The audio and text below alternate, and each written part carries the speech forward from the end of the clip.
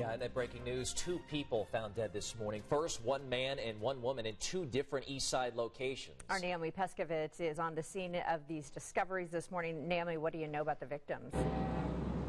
Well, Ben and Julia, what we're learning so far is that it's been a very busy overnight and early Friday morning for Metro Police. The scene where we are at right now, again on the near east side, this is near Washington and Oriental Streets, where police found a body earlier this morning. I'm going to step out of the way and give you a better look at what they're investigating right now. You can see it's still very active.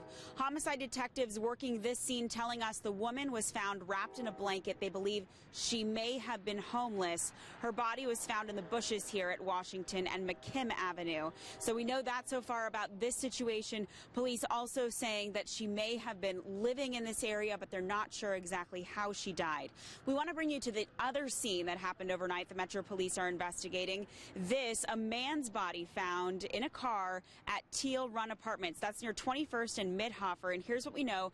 Police took that call at about 1:30. There was a car parked in a parking lot there, and someone walking by noticed a man slumped over in that car, called police, and that's when that investigation started. So again, 2 very busy scenes for officers just in the last few hours here on this early Friday morning. We'll keep on it. We'll be talking to investigators and get back with you as soon as we learn more. Ben?